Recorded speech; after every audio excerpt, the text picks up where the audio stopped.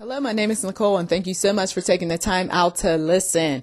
Today, we are validating those of you all who are not ungrateful. You're just disappointed when it comes to gifts.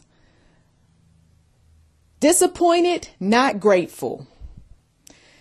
These individuals who received some items, they were people who I met over the years, as well as people who were family members. And I would hear often this statement, well, the thought counts. But you could clearly see on their faces that they weren't happy. They weren't happy about what they received. They were trying real hard to be satisfied with the item. They even came up with some thoughts in terms of what the item could be used for. But the truth of the matter was that many of those gifts ended up being in closets, under beds, given away, repurposed, you name it. Folks were not happy. They weren't happy because they had already told the buyers what they wanted. But the buyers decided that they were going to get what they felt. And usually what they felt was something that was going to make them feel good. Okay, something that was going to not cost much at all. Okay.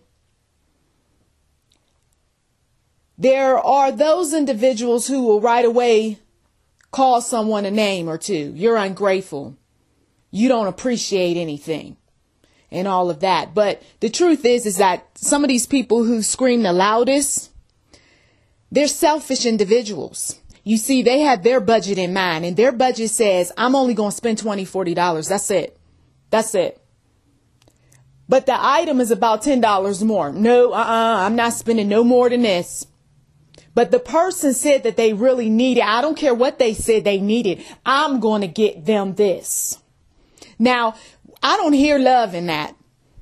And I sure don't see any generosity. I don't see any kindness. What I see with a lot of these folks who are quick to call somebody ingrates, ungrateful, you don't appreciate this and that. What I see are people who are more concerned about themselves and less concerned about other people. What I see are some people who are argumentative, who are angry types, who are mean-spirited to begin with, and yet some will call themselves believers. Jesus, if he was like the way some of these so-called I'm a good person type of folks, if he was like those people, he would have never got on a cross.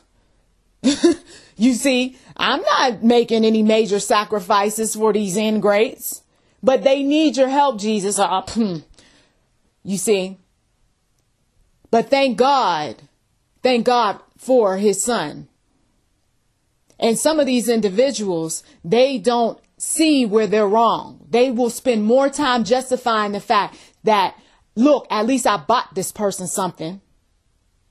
At least I even went out of my way to get them something, but it's not what they want. It's not what they need. Can't you understand that? Oh, take that back and get that person a better item.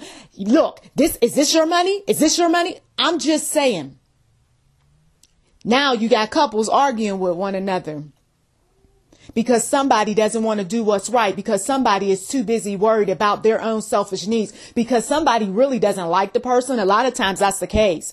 I really don't like your mother. I really don't like your father. I really don't like any of these people. Okay. So don't you dare tell me that I need to buy this. Look, the budget is this. You better figure it out. You better work with whatever the money is that we have for these items. But if you spend a penny over, it's going to be some problems. And so this is why some of these daughters and sons end up showing up with these cheap gifts, because they got this partner that doesn't want them to spend but so much money. But meanwhile, though, this is where it gets interesting. Meanwhile, their mother and father, though, they're going to get the better gifts. See, now you got even more issues with some of these people, because it really wasn't about, for some of them, about the the item and how much it costs and all that. It was about, I want to make sure that my family gets the best. Okay. I want to make sure that, he's not going to spend too much on his mom and his sister and everybody else because, well, my family, they've done so much. And I don't even like those folks over there. You see, this is the kind of stuff that goes on. That's why if you know that you harbor ill feelings, if you know you got issues with people, why are you celebrating a holiday? Why are you forcing yourself to do stuff that you really don't want to do? Matter of fact, my God says that we're not even supposed to be entangled in a yoke of bondage. And to be honest with you, many holidays are nothing more than a yoke of bondage. It's mental enslavement for some folks to be around their narcissistic family members and friends. It's some physical bondage for some people because they won't even let you go. You show up, okay, at their family festivities and I want to leave in 2-3 hours. Next thing you know, it's nighttime. It's almost another day. And then people wonder why there's arguments. They wonder why people pout, why people say, I'm not going to do this next year. But then what do? They end up doing it the next year and the next year. And they keep hoping for the best and they keep hoping for the best. And then they might get one year that, oh, it was really good. And then the next year it's not so good.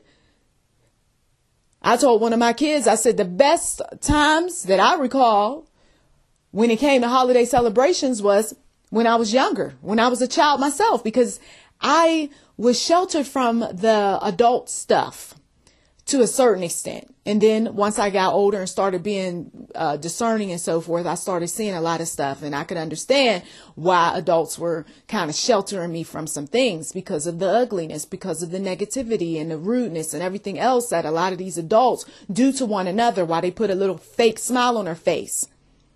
You got some people who they say, I'm not going to have another holiday event. But then they turn around, they feel pressured and then they go ahead and do it. But then they'll say things like, but I'm only going to spend this amount of money and I'm not going to be buying up all the good food. They can have some cheap stuff as far as I'm concerned. Well, why would you even put yourself in that position to want to do anything if you knew that you really didn't want to do?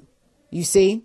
We've got some negative folks, some ugly folks, some downright evil folks. We've got some folks with hidden agendas. We got some folks that are just bitter. We got some folks that are always talking about one another. But then when the holiday season shows up, they're thinking, well, where's my gift?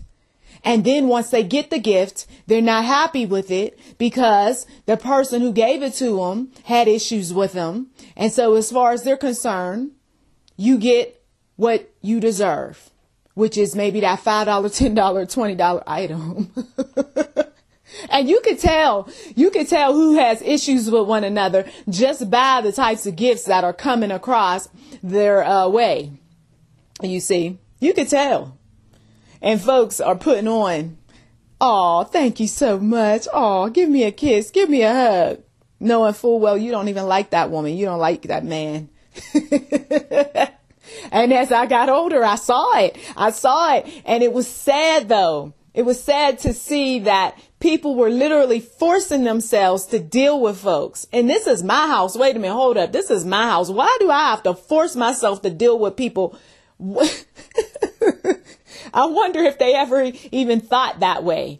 I guess not, because year after year, the same people kept inviting the same people, and folks eventually got tired of just stuff that they either grew apart or they got so busy and they just said, forget it. I'm not getting mixed up with this family. Or some of them, they broke up with their, with the sons, with the daughters and so forth. So, the mamas who didn't really like them anyway, they were glad that that sort of thing happened. So, and the fathers, well, a lot of the fathers, they weren't even concerned about any of it. As far as they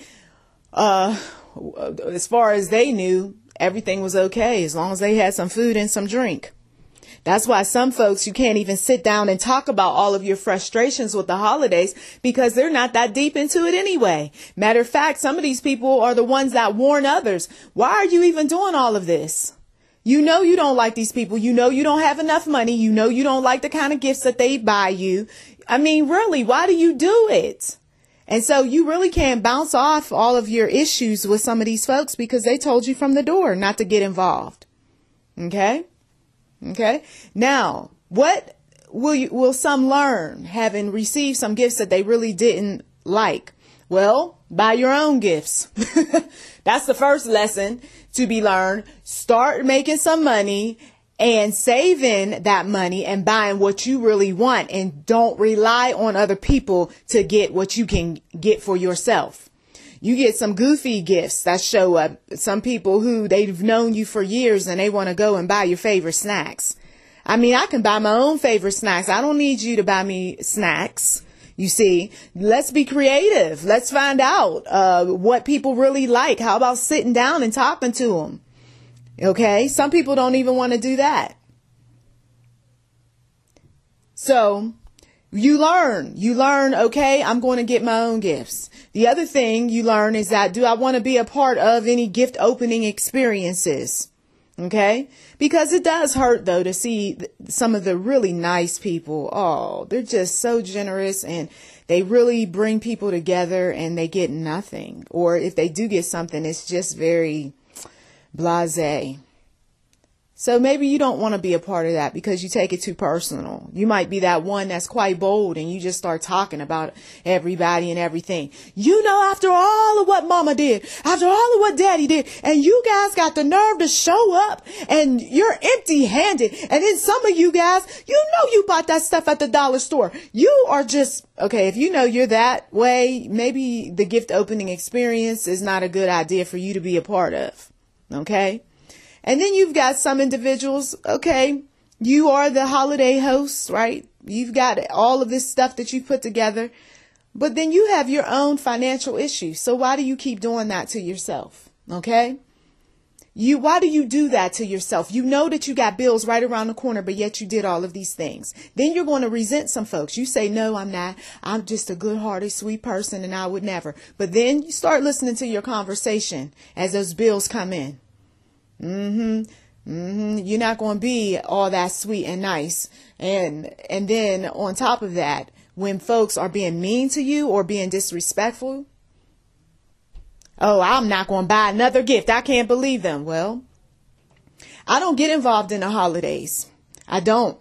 If somebody invites me or what have you, then out of respect, I may go depending on the setting. Okay. And also, of course, I got to say this, but I do pray. And if the Lord speaks into my spirit and says, no, I don't want you going anywhere, then I don't do it. And I'll tell you, I get my blessings that way over the years for sacrificing all that pagan celebration and all that other stuff that goes on. Okay. So some people say, well, you know, how is it that you draw so close to the Lord and all that? Because I'm willing to give up some things. I'm willing to give up fleshly desires in order to get some things in the supernatural realm. And some people don't get that. That's over their heads. Well, you haven't walked long enough or close enough with the Lord to understand that there are times where we've got to conduct some spiritual fast, and it's not always about abstaining from food and drink. Sometimes you've got to abstain from celebrations, abstain from talking to different people. Okay. Because you will end up sooner or later, if you get mixed up with the wrong folks, they're going to bring out the ugly in you. You may have thought, oh, I'm a decent person, I'm good and everything else, but you get around the right ones, they're going to test you. They're going to test you to the point where you might end up forgetting that you're a child of God. Because some people are just that rough. They're just that mean. They got a lot of ugliness going on with them. And when you know that people are like that, whether they're in your family or in someone else's family, you don't force yourself to be somewhere where you know full well you are going to fall into the temptation of wanting to curse somebody, pour somebody, punch somebody, do any number of things to somebody. And remember, God created that person too. And you may not be in the right. You may think you're in the right, but you may not be in the right. You might be the one that gets so tired of all of the stuff that you snap one day. And who's to blame but you? Because you knew you shouldn't have been around those folks. You've got those people who I've mentioned in the past. They're very prideful. They're arrogant. They think they're better than everybody else. They want to brag about what they bought, where they've been. And now with all of these video cameras and so forth, Some of these folks, they got to put everything out there on the internet. Look at what I bought my daughter. Look at this beautiful ring my husband bought me. Oh, yes. Look at all this stuff. We just bought a brand new home. You putting all your business out there. And then some people wonder why the thief in the night shows up and takes. You can't keep parading stuff in front of people's faces that are broke, busted, and disgusted and think they're not going to start thinking some things. Not that long ago, I guess somebody got tired of looking at the bank on the way home and on the way to work. The person decided to go and rob the bank and had all of us in this neighborhood that I live in. The police told us that we all had to stay indoors because this person was on the loose. So the police knew that they were pretty desperate. They were pretty desperate. So they didn't want us to get hurt.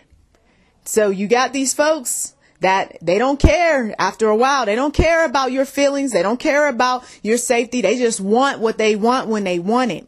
And they may curse you. They may steal from you. They may lie on you. They may do any number of things because I don't like you, or I don't appreciate all of this stuff that you did because you could have done better. You don't know what is going on in some of these people's minds until the writing's on the wall. Well, those of you all, my apologies that you had to go through some stuff like that when it came to the gift exchange and feeling disappointed, and you communicated all of the stuff that you really wanted and then you got nothing but the blues. I pray in Jesus' name that you will be able to get the things that you need. And I pray that those individuals that did that sort of thing, knowing full well that it was not right, I pray that the Lord will deal with them. Well, I thank you so much as always for listening. To God be the glory. Please do check the description box for anything that might be of interest. You've been listening to YouTube NMEnterprise7. And if you haven't given, we do welcome donations. To God be the glory.